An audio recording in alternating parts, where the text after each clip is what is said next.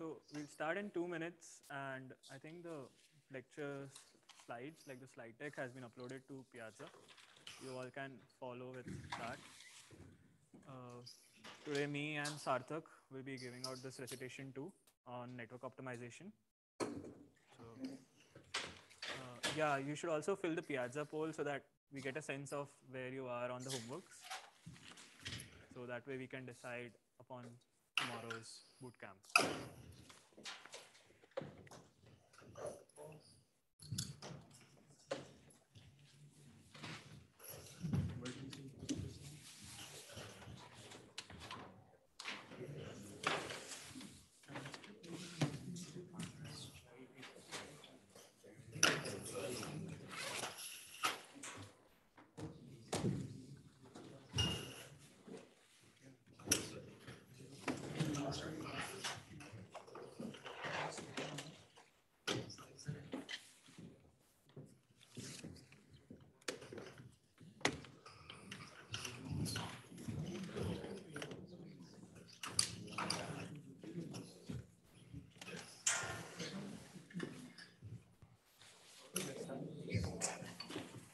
All right, good afternoon, everyone.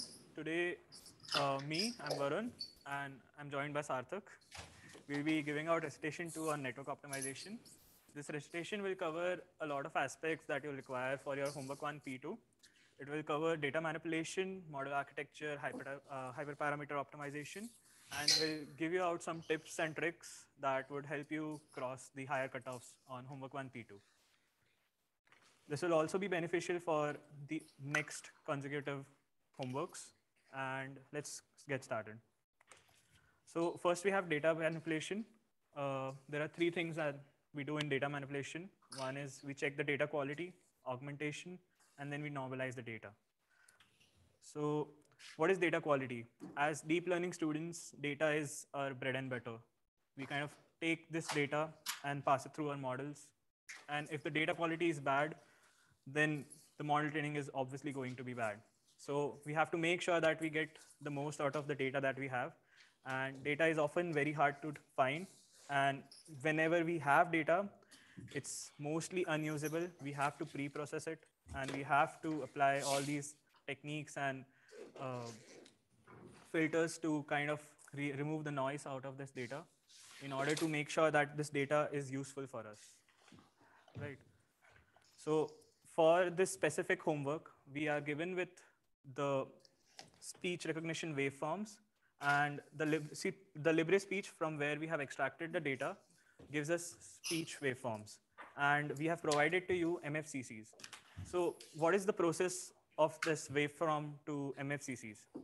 Right. So we take the waveforms and we apply a short time Fourier transform on the waveform to convert it from time domain to frequency domain. Then we apply a MELB filter bank, and then we take a logarithm of that to reduce the dynamic range. Then after that, we perform some inverse discrete cosine transform, IDCT, to convert the frequency domain to the cepstral domain. And then we keep the coefficients of these cepstral domains to get the homework 1 P2 data that we have. So as the students, we are given the homework, we are given the cepstral domain data, and we have already done this pre-processing for you. But when you are going out there in the real world, this might be something that you would have to pre-process yourself, right? So coming to data normalization, what is data normalization? So often when we have multidimensional data, right, the scale of each dimensions are different, and therefore it becomes different for the model to understand which dimension should it prefer or which dimension should it give more importance to. So we try to do data normalization. Data normalization is the process that kind of scales the data and normalizes it so that each of the dimensions are given equal opportunity or importance by the model. In this specific task, we are doing cepstral mean normalization. As we are working with the cepstral domain, what we are doing is we are kind of removing any variations in the cepstral coefficients that are caused by variations in the overall level of the speech signal. So this is important because the overall level of speech signal can vary greatly depending on factors such as distance between the speaker and the microphone, right? And there can also be background noises, and some speakers can have different speaking style as well. So this cepstral mean normalization makes sure that we kind of normalize such noises and make sure the data is noise free and normalized in general. You also have to perform cepstral mean normalization on the dataset that we have given to you. So this would be like a task that you would perform in your dataset class. What is data augmentation, right? So it is often that any kind of data that we kind of collect is less for the model. We always need more data. And by performing some tricks and ticks, like tricks, we can just augment more data. We can get more data. And how do we do that? So there are various techniques that we do in image or like for speech. And as we are focusing on the speech recognition dataset right now, we'll be talking about two data augmentation tricks that you can perform, but it's like an optional trick. So we would suggest you to kind of make sure that your training pipeline is there, like it's working. And once you're able to cross the low and medium cutoffs, then you could kind of consider to perform data augmentations. So the two data augmentations that we have are time and frequency masking. So the data set that we have is two-dimensional, like in terms of frequency and time. So there are coefficients, which are the frequency domain, and then there is a time axis. So frequency masking is kind of the process where you mask out some frequency, and you don't give that frequency to the model. And you can use use the inbuilt function in PyTorch audio. I think it's Torch audio to perform this frequency masking. And there is similarly a time masking, which masks the time. And you can like just kind of start with using the normal coefficients, hyperparameters that are given by Torch audios. And then you can ask for TAs about more hints, or you can just read out about papers which use such techniques to perform data augmentation, right? Coming to model architecture. All right, before we move forward with model architecture, is cepstral normalization clear to everyone? Yeah, go ahead. I have a question about that. In the data normalization, you mentioned like four different like common techniques that are used. How do we know which one we should use? So you can start out with some one of out of the four things, right? And then basically you can just read about that out of these four, which one should we kind of do, right? So all of these things are just experiments. We never know what we should do, and there is like no given algorithm or like a path that we should follow. But I think that's why there is a study group, and if you have four people in your study group, what you all can do is you all can take one kind of augmentation and then report your study with like all of your friends. And then once you have like, okay, so two out of the four are working, then you should apply them together. So that's how we generally do these application studies. All right. So, I mean, in case we were working with images, why would we do augmentation in the first place? Like, why do we need data augmentation? Yeah, go ahead. More amount of data would result in better score or better performance of the model. Yeah, sure. That's good. What? Why else? Like normally to deal with variations in the image because, for example, here you're rotating the image. So in case the text input contains mediation or typo, the model will be able to recognize that. All right. So what you're talking about is rotation invariance. So the model should not have to worry about exact angle of the cat. Why else? You had something else? I was just gonna say generalization and not overfitting to like let's say like a data set of a cat it's only like in a certain region. All right. So like the cat doesn't always have to be outdoors. So it should not overfit to the background. Correct? Any other reason can anyone think of? I mean, this is all good. Yeah. Can you elaborate on that? If a particular data has supposed to be getting number two or one, but like the ones in your data set are just very few as compared to the two in the data set.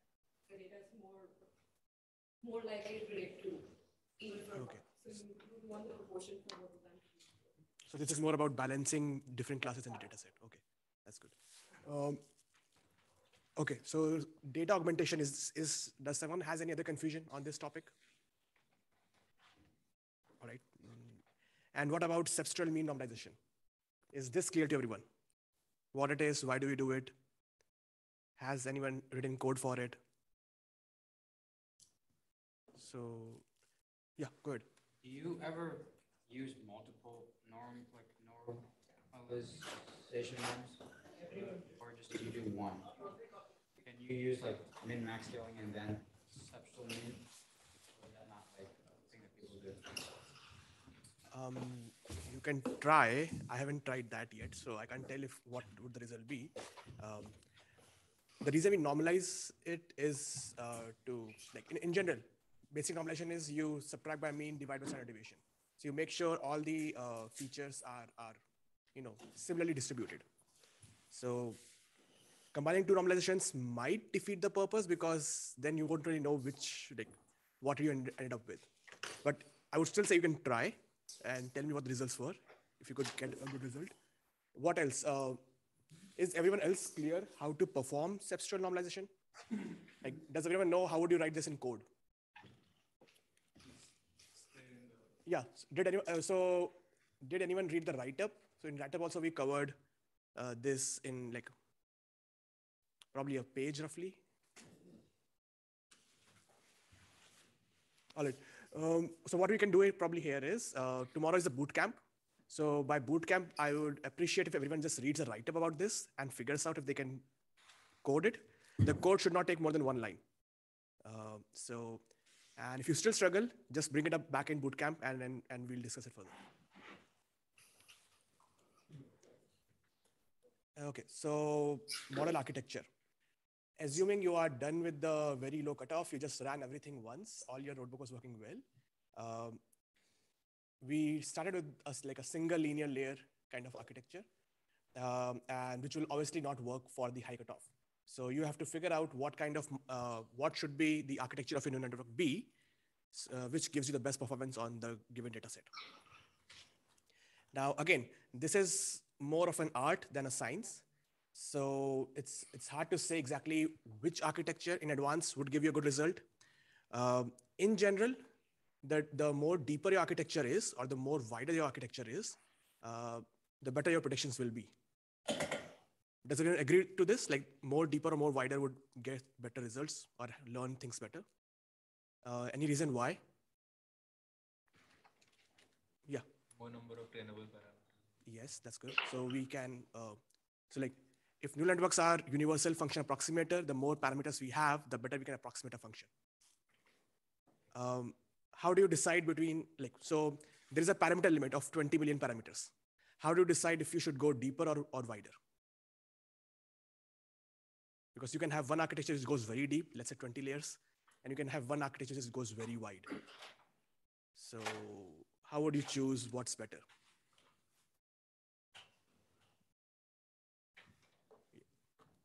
Just play around. Exactly. So you have to test things around. There is no, like a thumb rule which I can tell you. The best way is to run ablations. Start small. Start with a smaller portion of the data set. You don't have to load the entire, let's say 1900. You can probably load 10% of it or 20% of it. Yeah, you had a question? Wait, so let's say, so is it, if your model's like some overfitting, is it better to go deeper? Because like, why don't you don't squish the data down as fast, right? And then if you're squashing data down too much, it's like not working. The data, that's like the intuition I guess maybe would make sense. I'm just wondering. Which is a good, I would say, starting point. There's also something called error analysis about figuring out if your model has too high a variance or it has too high a bias, and then decide accordingly. But yes, you will have to do some experiments before you can decide if going wider makes more sense or if going deeper makes more sense. Yeah. Is there like a recommended like maximum depth for a network? Because I know if a network is very deep, then we'll have like gradient explosion or a gradient vanishing problem. So is there a general guideline for the upper bound of the depth without like adding extra features like shortcut? So yeah, we'll discuss those features also in slight detail, but bound you at any point. In fact, like if you're thinking that the gradients might explode, We have things like we are going to talk about gradient clipping, which will help you reduce that. So we really don't want you to think about that. Okay, 20 layers, I shouldn't go above that. We want you to experiment and analyze what happens after 20 layers. Right. So yeah, you can safely go till 20 layers. It will not like you will should not run into like your model diverging kind of issue. Any other questions on the architecture? All right. In general, if you would have been working on a deep learning problem in your research or in your other projects, you would generally be looking at doing a literature survey, look at what kind of architectures have worked before, and try to use them as a starting point. But here you are restricted to using only linear layers, and in general, you'll probably use more advanced concepts. So for this homework, your target would be more about discovering your architecture yourself versus finding something which has been very well tested in literature by other researchers. But you can still collaborate with your study group. So you can see, you have 4 people study group, you can see what kind of applications are getting what kind of results. You can even divide and conquer. And that's how you can try to finalize which architecture is better for this homework. And you will have to find the architecture also, and you will also have to find the correct hyperparameters to get the high cutoff. So a few just high-level terms for what an architecture can be called, because you might be discussing what has worked for you with your friends. So this is what a diamond looks like. You start with a very narrow layer, you go wider in between, and then you come back to narrow. So, by the way, what should the output layer size be? If anyone has been reading a write-up, the final dimension or the final size of the output layer. 40, yeah.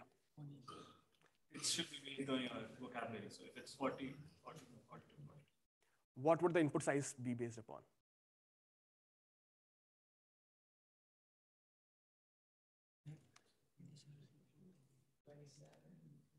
$27 is the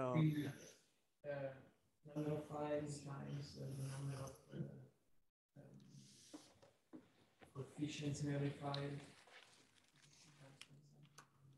Yeah, so 27 is the number of features in a single phoneme. And you will also have something called context. So you might club multiple MFCCs together. So that will determine what exactly is your input layer. It doesn't have to be exact symmetric. I mean, this looks like a very symmetric diagram. You might have a diamond architecture, but it would not be exactly symmetric, which is fine. We're just using it to put a term on it so that we can discuss among ourselves what's working better. Similarly, you'll have something like a pyramid architecture. You might start very narrow and go wider as you go deeper, or the other way around. You might start very wide and narrow it down. So you can call one as pyramid, other as inverse pyramid.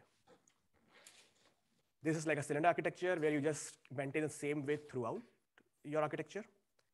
Or you can just play around, have some weird looking shape, which you can, coin a name yourself. Yeah, go ahead. So within these architectures, even when you're choosing what activation functions you want, that's also like exactly experiment. Yeah. So we'll come on the, so which activation function you're using, we can call it like a hyperparameter. So we'll like divide between those two things. And you can either experiment on different architectures for the same hyperparameter and then finalize the architecture first and then move to experimenting on the hyperparameters. Or vice versa, or you can do it in do one batch of architecture search, get some good enough result, then start searching on the hyperparameter, then come back to the architecture and flip around and see what works better for you. Even the depth and the number and the width are kind of hyperparameters. Okay. So does anyone recognize the image? The ship that was stuck in the Panama Canal. Yeah. And the same ship got stuck again somewhere. Yeah. So in general, we can think of that adding more layers can solve a problem, but making an unusually large architecture and train it for an abnormally long time frame is not something you would actually do in your practical deep learning projects or your research or in your, in the industry. So we do want you to be more judicious about your compute resources, how much time you should be spending. So don't go all in. Start with like a smaller subset of data set. Start with smaller number of layers in your architecture so that you can have some kind of patterns developing in the beginning. And then you can probably zero on which direction makes most sense for you. My first step to this homework would be to submit a non-zero submission on CAD. So Yeah. I think you should also start there. Also, I saw a few submissions on Kaggle. If you are getting 0 after all your predictions, it's probably because you are submitting it as an integer value and not converting it back to the phony string. So yeah, keep that in mind too. There are few activation functions you can play with. It's like ReLU would be the most common one, which you would have heard. Sigmoid, JLU, SoftPlus, Stanage. See which one works best for any given architecture. You can look at different normalizations. Bash norm is one of them. There are more. We'll be covering it in more slides. Same for dropouts. And I would say that start as early as possible because finding the right architecture takes time. And you don't want to be stuck at the last week of the homework submission, figuring out what architecture should work for you and just redoing the whole experiment over and over again and getting stressed out. So yeah. Right.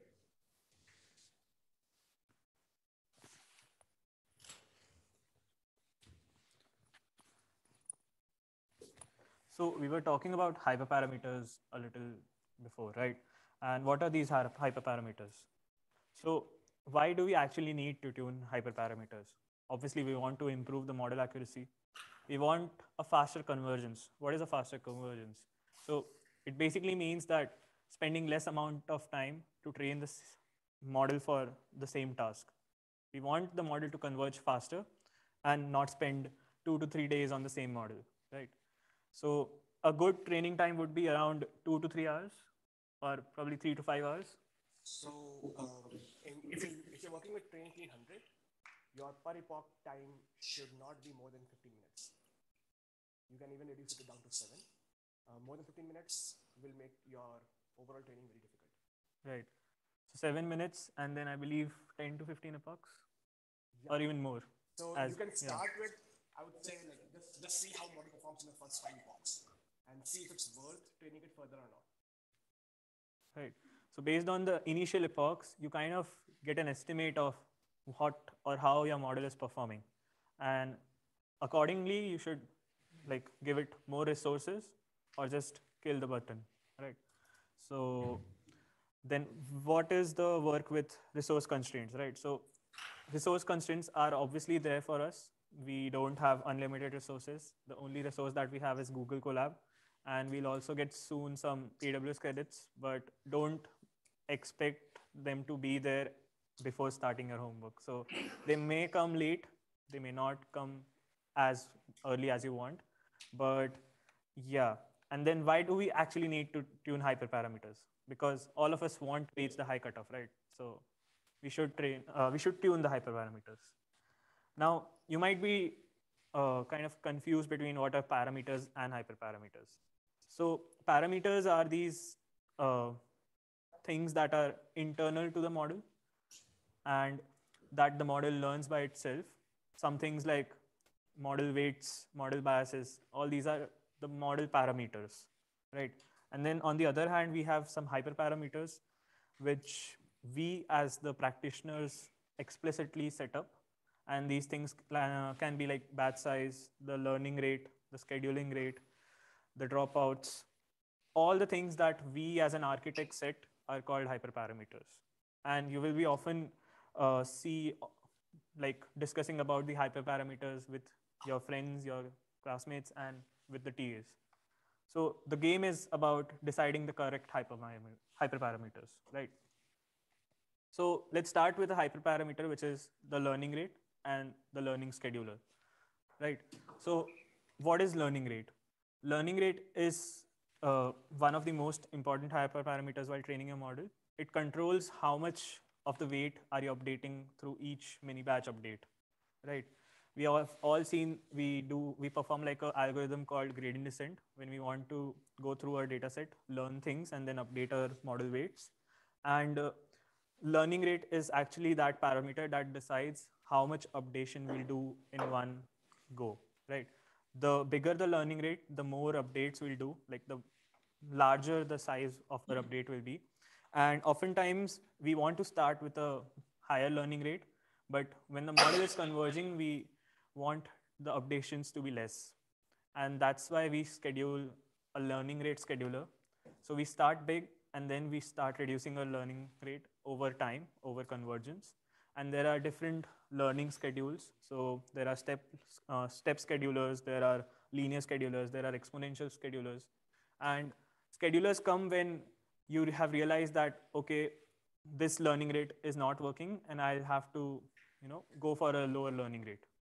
So you should look at the learning rate schedulers, and Torch obviously have a lot of learning rates schedulers and learning rates with them. So you should go through the documentation and it will help you determine your learning rate and scheduling.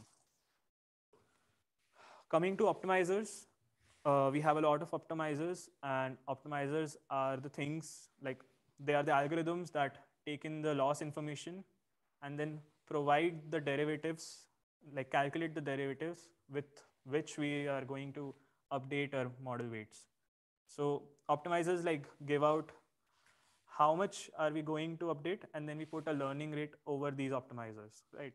So there are different kind of optimizers, and some of them are named in the slide, and you can see the figure which kind of shows how like how fast a optimizer is converging, and there are sort of things like this. Changing optimizers bring in some advantages and some disadvantages. Uh, so stochastic gradient descent is more locally unstable, and Adam at sharp minimas, like Adam has this tendency to kind of escape better from minimas, and that's why Adam has a faster convergence rate. But in general, stochastic gradient descent has often been more stable and it kind of performs better over a longer time. But for this homework, we would suggest you to try out with Adam first because it does faster converge. So here are some advantages and disadvantages which you can read out later. Like we have just collected some of the optimizers and just written some advantages and disadvantages, right?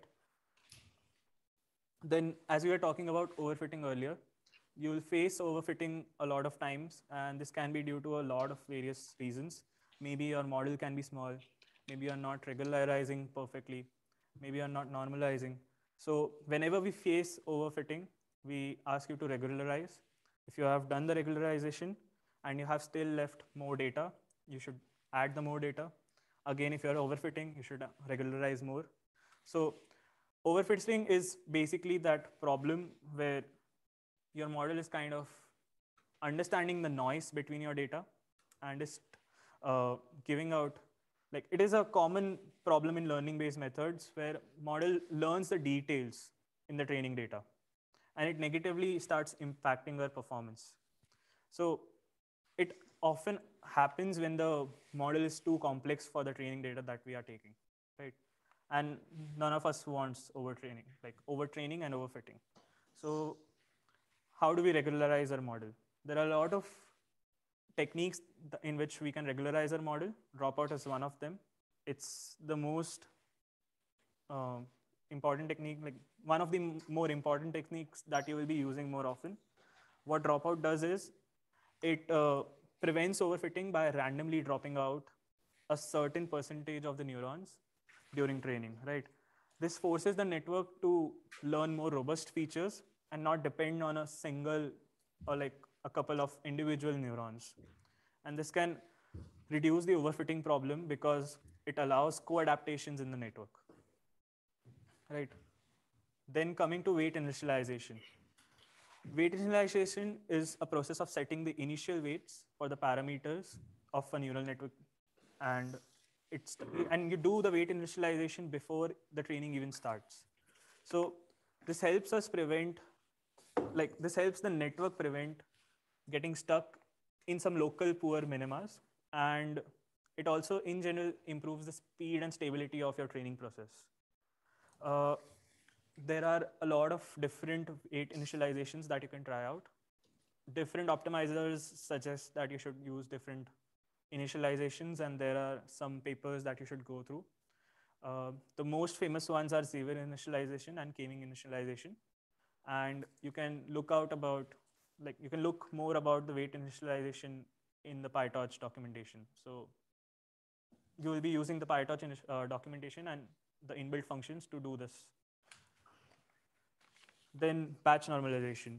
So as we were talking about cepstral mean normalization, that normalization is done on the dataset.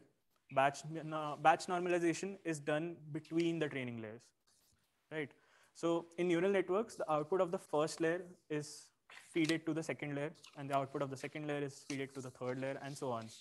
And the parameters of a layer change, so does the distribution of the inputs and subsequent layers change, right? And batch normalization is just a technique used to normalize these subsequent inputs for different subsequent layers. And you adjust and scale the activations of the neurons in a way that helps to improve the training stability and reduce internal covariance shift. So batch normalization reduces the internal covariance shift by normalizing the subsequent inputs in each layer, making the training process more stable and less sensitive to the initial weight loss. Right.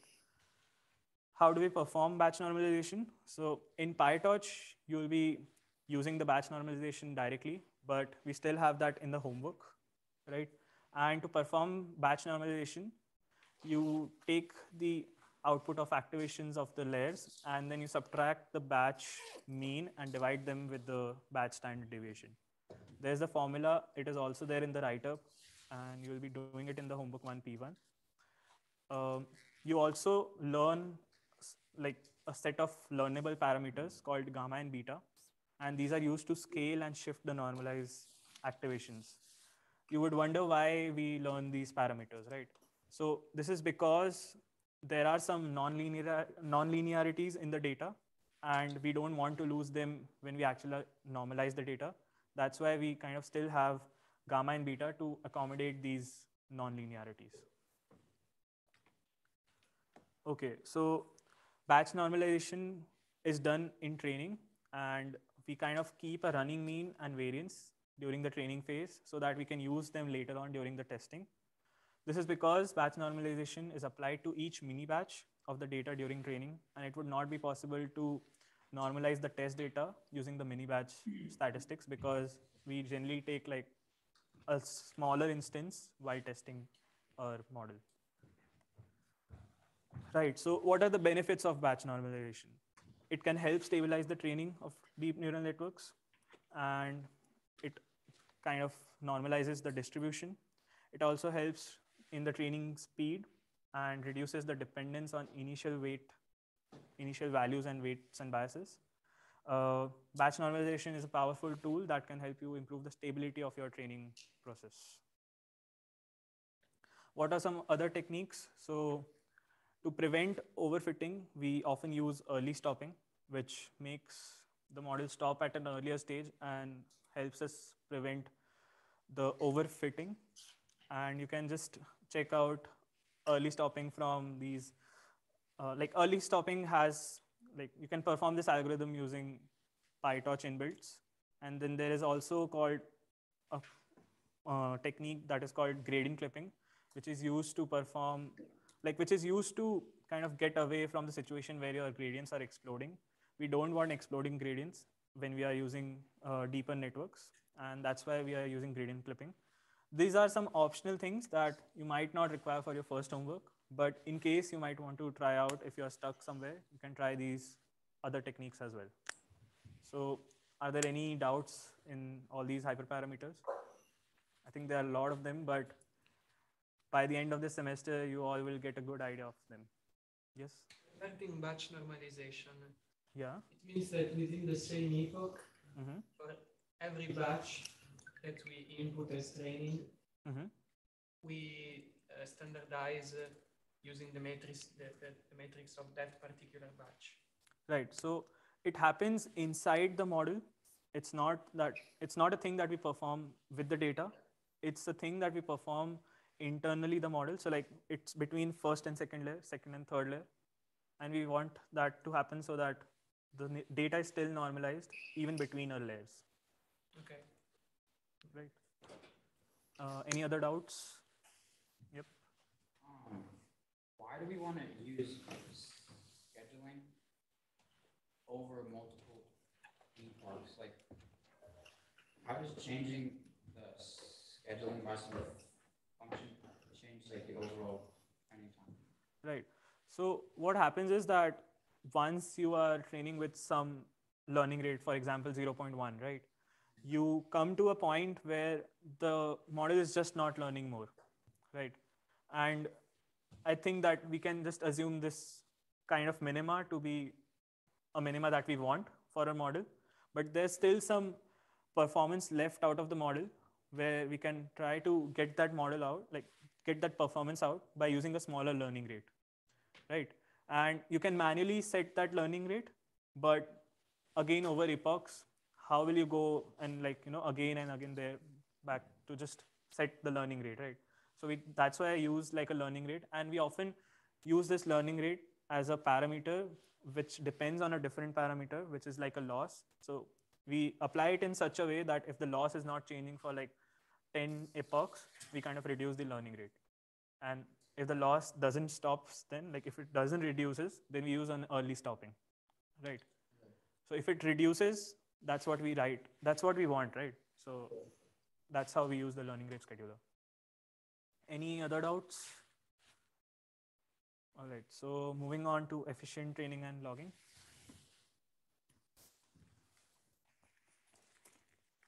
So yeah, about the learning rate, what happens if the learning rate is too large? What happens? Yeah. Bouncing around. Yeah, so it will keep on oscillating. What happens if the learning rate is too small? So hence we are using the scheduler so that we can probably start with a larger learning rate and then go towards smaller as our model improves.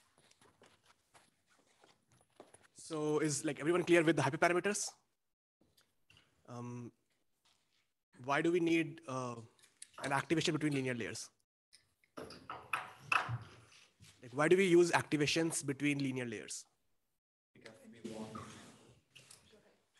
Because we want to have non-linearity in our model. Otherwise, like any combination of linear function is a linear function. Yeah, so all the hidden layers will collapse into a single linear layer, right? Okay. How would you tell what all activations you can use, or what all loss can you use, or what all optimizers can you use? Where would you find a list of these functions?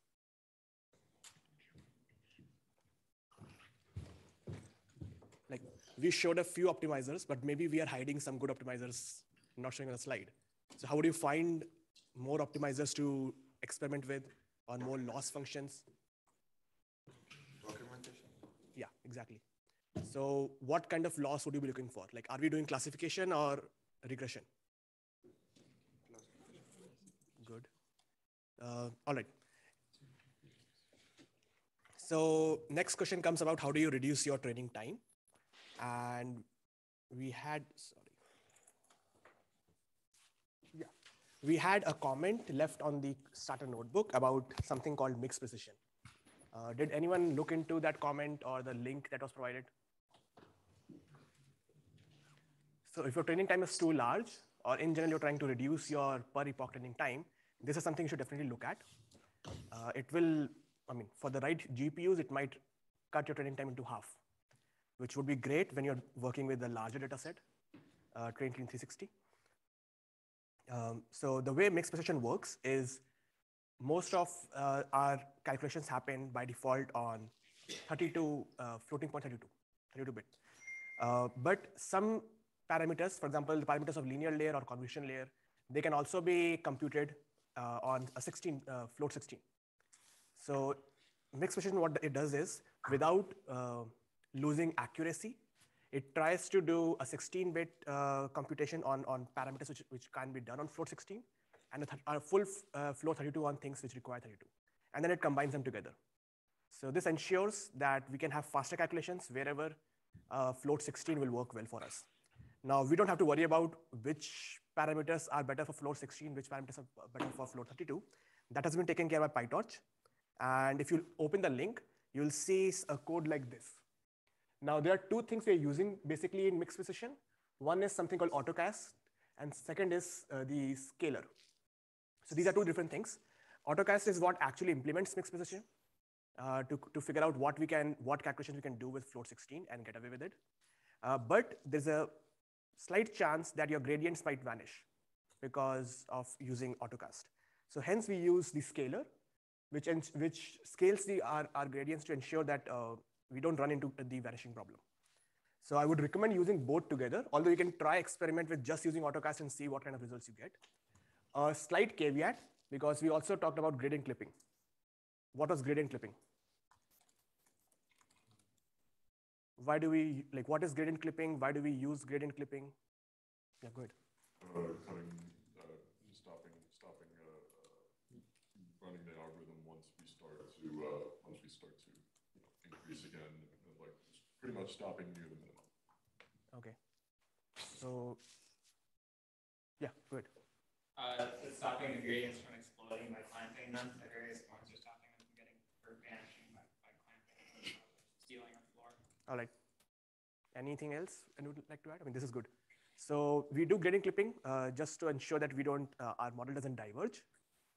But if you are doing gradient clipping along with using mixed precision, the line which says scalar.scale loss, you would also have to unscale it before applying gradient clipping. Again, this code is given in that link, which is part of your starter notebook. So there's an example of how to perform gradient clipping along with mixed precision. Please look into it.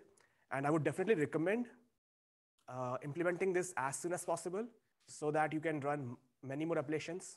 I mean, you'll probably at least run two times more ablations with using this trick versus without it. Any questions on this?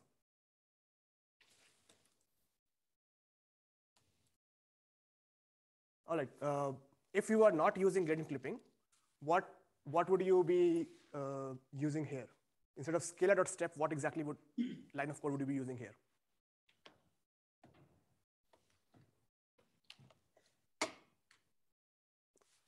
So, okay, in this line, we are calculating we are doing backpropagation from loss. What exactly are we doing in this line? Any guess? What do we do after backpropagation? What do we do after we have calculated all the gradients? Exactly. So we are updating model parameters. So if we were not using gradient clipping, what exactly would the line of code be here?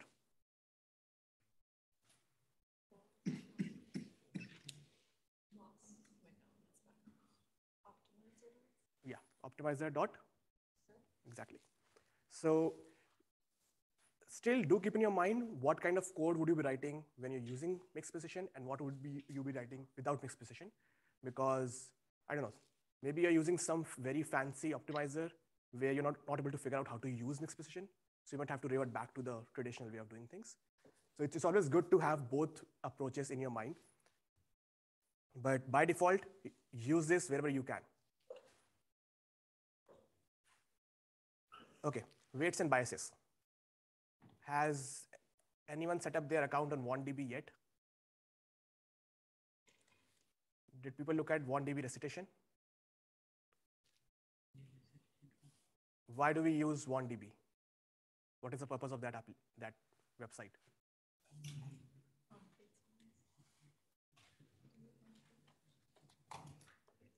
So, yeah. Keeps track of and helps you log your experiments, like the logs, plots. Yeah, so exactly.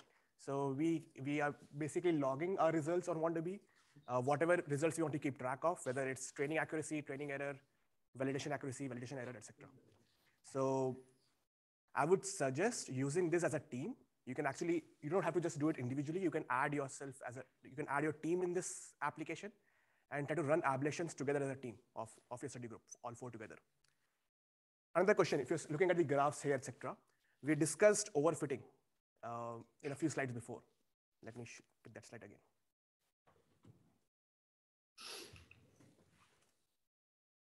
Yeah, so we discussed overfitting, but usually our data will not be a two-dimensional data, right? So we will not be able to get these kind of graphs for any reasonable machine learning project.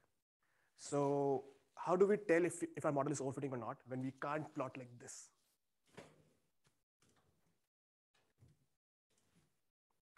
Yeah, go ahead. Look at the training and validation loss. Okay, and if the validation loss is like much higher than the training loss, then it's called you're overfitting on the training data. okay, and why is that so? Because it is like hyper optimizing on the training data and it's not generalizing well on unseen data. So the error is more on the validation or on the unseen data. Okay, agreed. So if you see in your 1 dB graphs that your training loss is way lower than your validation loss, you are probably overfitting. So what should you do next? If you conclude that you are over, sorry, can you speak again? Early stopping. Okay, early stopping. What else can you use if you are overfitting? Okay, dropout. What other regularization? Okay, what else? Okay. You can try adding batch norm also. I was hoping you'll add that. Okay, so we discussed batch norm, we discussed activation, and we discussed why we need activation between linear layers. What about batch norm? Should we do it before activation or after activation?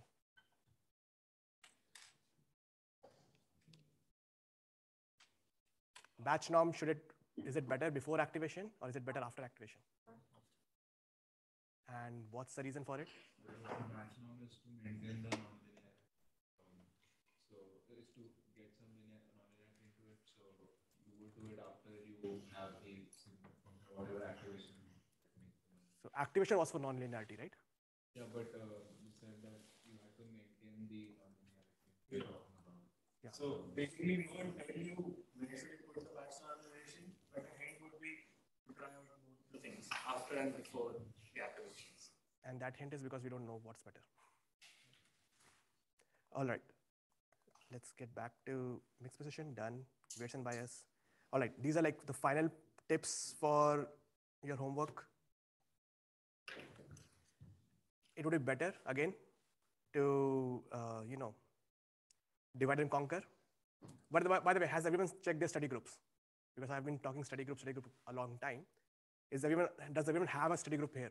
Is there anyone who has not yet made a study group? Okay. And those who already have study groups, do you also know your TA mentor assigned for it? So I would recommend reaching out to your group, reaching out to your TA mentor, set up a time, and decide a plan for how would you divide and conquer this homework, because it's a very large data set. It's also your first homework, so there are many new concepts flying around. It's always better if you start early and collaborate. Second is, don't start with the biggest data set first. There are two folders, train clean 100, train clean 360, which is like 100 means 100 hours of recording, 360 is 360 hours of recording, so 100 is obviously smaller. Secondly, we also have a toy data set. Is anyone aware where the toy data set is? So last week, Recitation, we showed how to do Libri speech. That was a toy data set. You can also play with that, run your ablations on that, and see, or you can create a subset of your train clean 100, like 10%, 20% subset of your, because the smaller is your data that you're loading, the lower will be your per epoch time, and the more experiments you can run. Similarly, the simpler your model is, the lower will be your per epoch time, the more experiments you can run, or the higher your batch size is.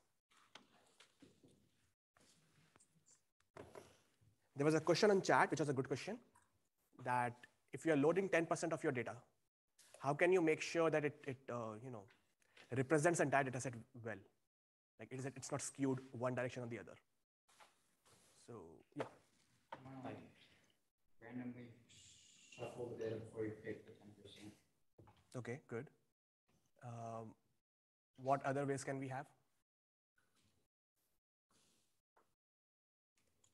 Because shuffling, like where do you shuffle the data? In which line of code do you shuffle the data? Is it the data set class? Is it the data loader? Where? Okay. Yeah, go ahead.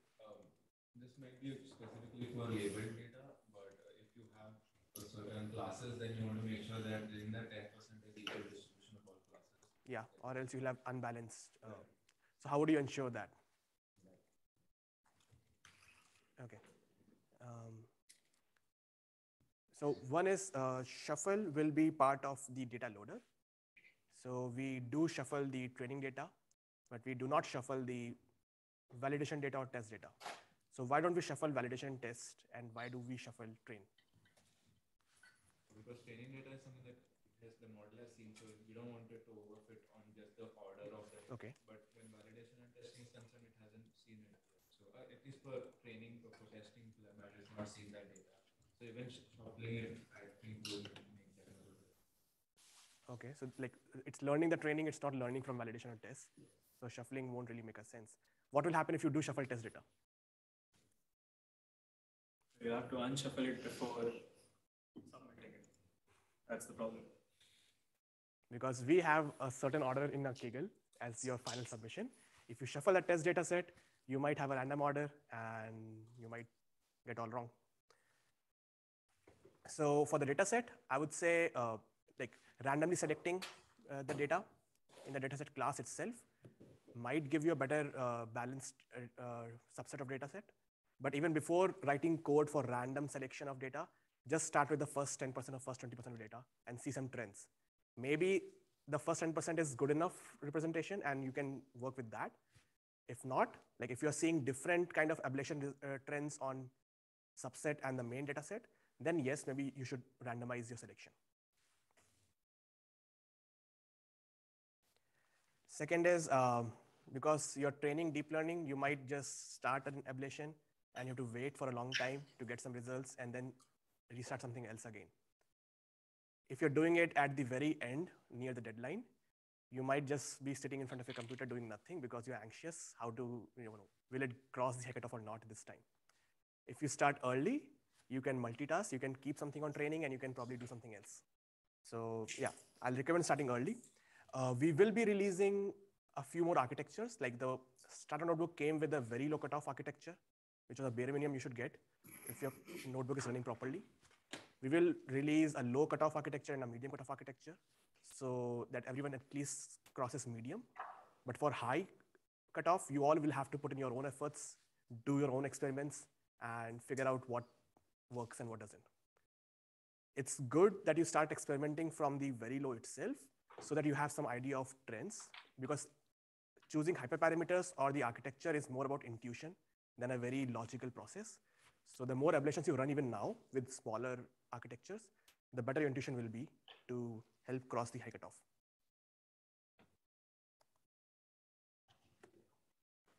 All right, so we covered why we should not train and validate.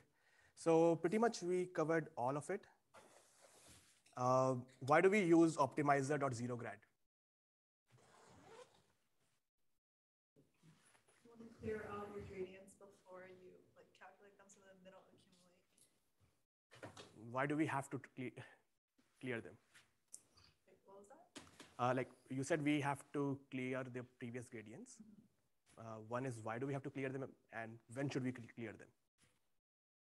Wait, what was the second part? When should we clear the gradients? When should we use this? Before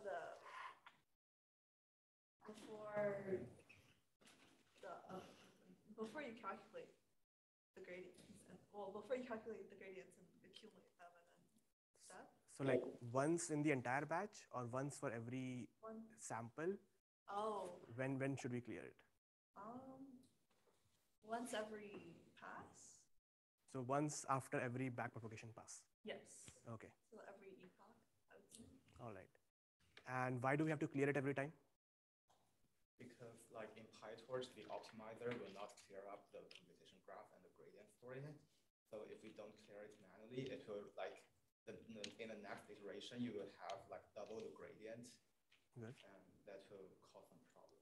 Good. And you might learn why PyTorch does it this way, because there is some future concepts which require gradients preserved between multiple backpropagation passes.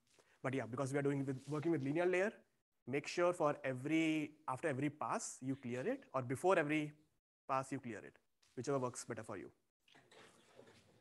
No. Can you answer it?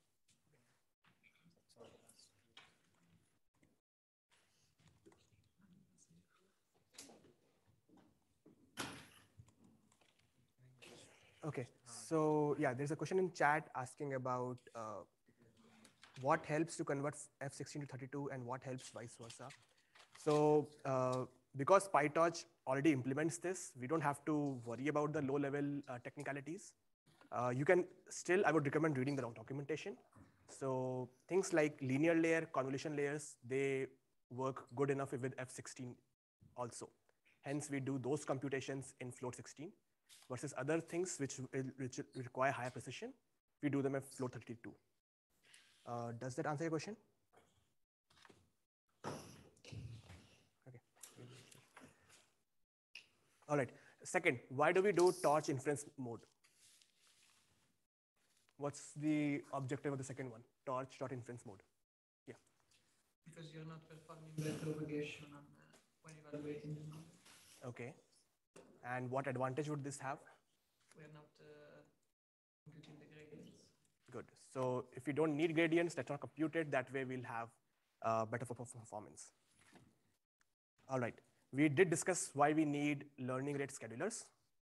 And there are a few here. So you can try different examples. And if you read the documentation, they also talk about how to use them. So, and okay, these three lines, torch, CUDA empty cache, and GC collect, why are these used for? Delete is just to like give a Python variable to the garbage collector, but what are the other two used for?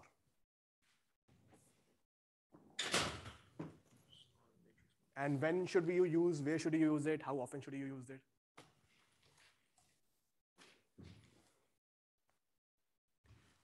Has anyone seen this before? Torch, CUDA, empty cache. What does it return usually? If anyone ran the starter notebook block. Okay, yeah, go ahead. I don't know. I guess we should use it always. Yeah, so one of these clears your GPU memory. One of these clears your CPU memory. You can search which one does what. And you should keep clearing your cache so that you don't run into out of memory issues. So, and like whenever you think, like, you know, you had a very big list which you converted to NumPy, and you don't need that list anymore.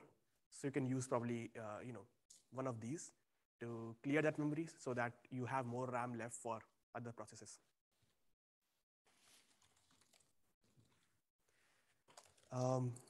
Number of workers. In a data loader, why do we have number of workers? Like what's their purpose?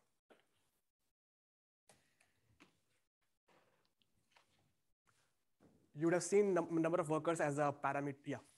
I might be wrong, but the number of workers is basically, let's assume like number of threads in which it starts keeping the data. So every data loader will also do data augmentation if you want it for something with that. So it will keep the data point ready for you for processing immediately after the backprop is over or what something is done, the processing is done in the model. Then you keep feeding it. So the number of workers, if you increase it, then your data will load much faster than if it was to be zero. Okay, great. So what will happen if this value is 0? How many threads we will have total? We have one, the main, it will only be directly from the main function. Yeah, so if we have 0, our data will load in the main thread. If we have 1, we'll have one additional thread for loading data and so on. So if your RAM can support it, go with a high number of workers. Like 4 is a good for training the data loader. The collab might limit it. So there are certain restrictions on collab. But yeah, you can start with 4. And if you are running into RAM issues, let's say in your local machine, you can try reducing the number of workers. Reducing it will obviously increase your training time, but it will ensure you don't run into out of memory issue, because anytime you run into an out of memory issue, your entire training crashes. So you might have to play a bit with this number based upon your local machine or whatever cloud VM you're using. Second is, I personally find CUDA-related errors a little difficult to understand. Sometimes it's not clear why exactly they exist. So you can always switch your device to CPU, run your entire code for like one epoch and see. Like it might make more sense in that scenario. But you can only do this if you are using device, the initial code of first checking whether CUDA is available or not, and using that device to move your data instead of actually hard coding where you are moving to CUDA and where you're moving to CPU.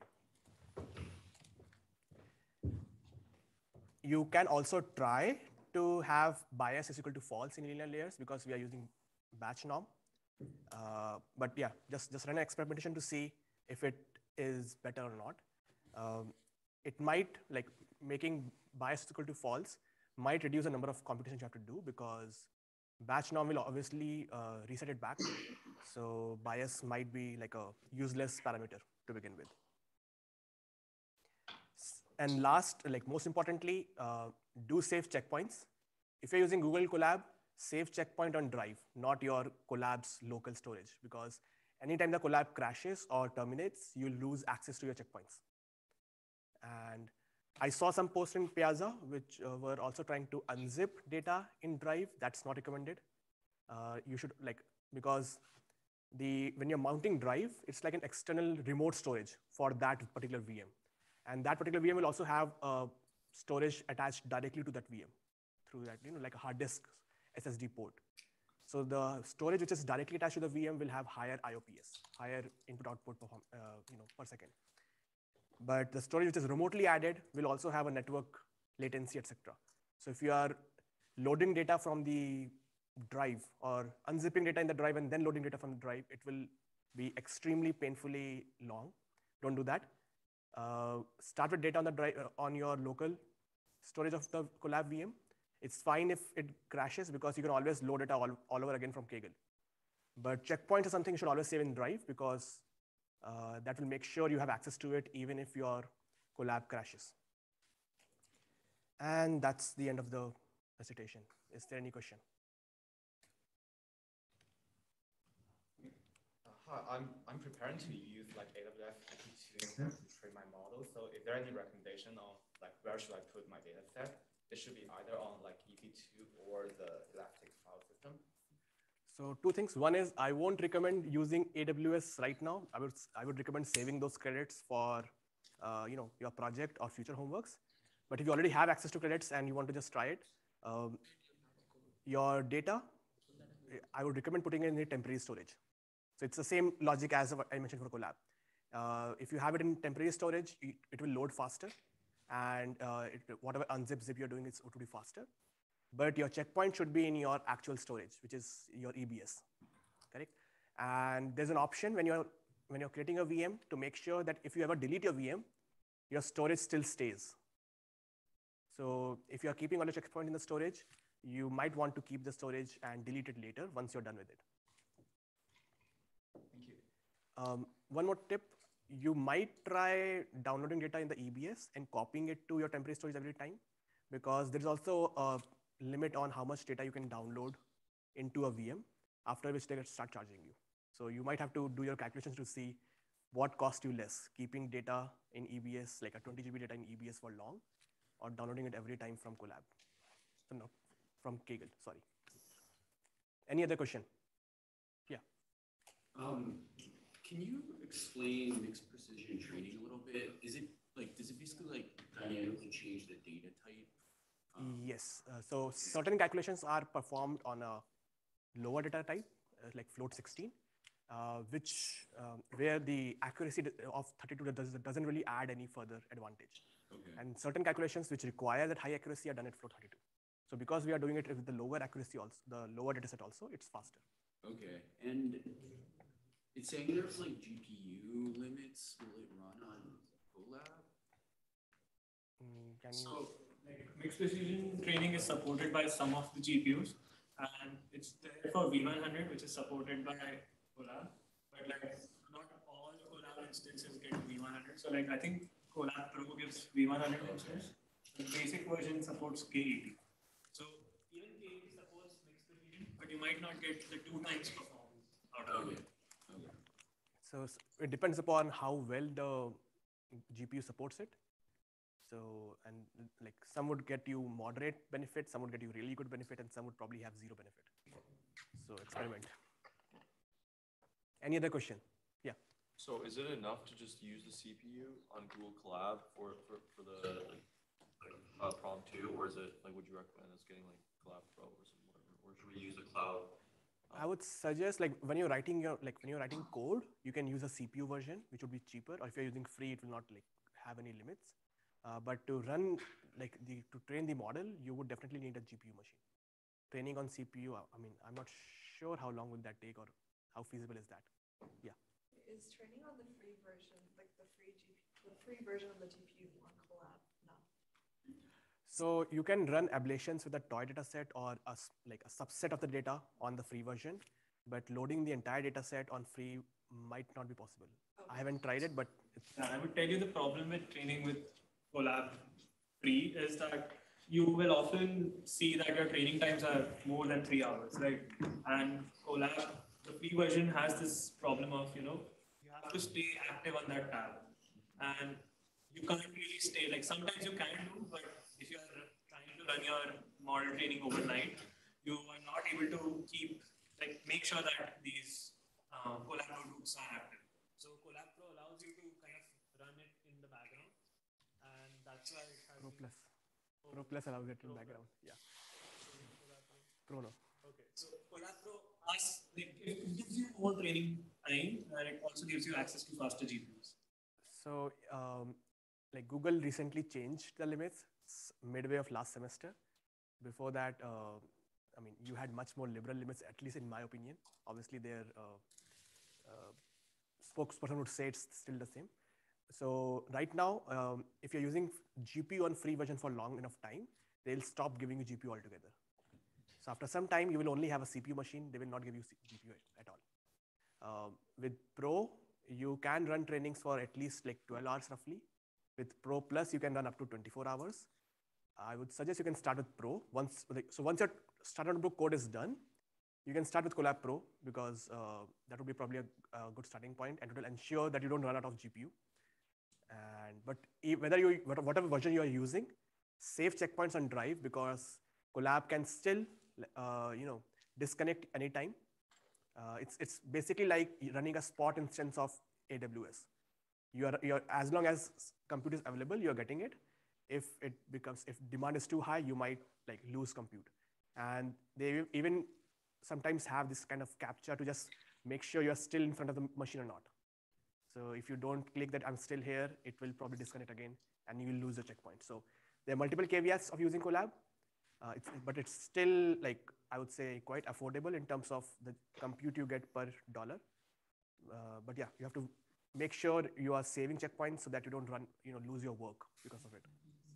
We'll also soon have like a recitation on GCP, which is like Google Cloud Platform, which you can connect to your Google Colab notebooks. And like the way we did homeworks was to make multiple accounts on GCP, and GCP kind of allows you some free credits. So, I mean, yeah, that's a way you can try to do your homework. And also, if you have a local machine with GPU, but you like the Colab interface, so you can connect Colab with your local runtime also.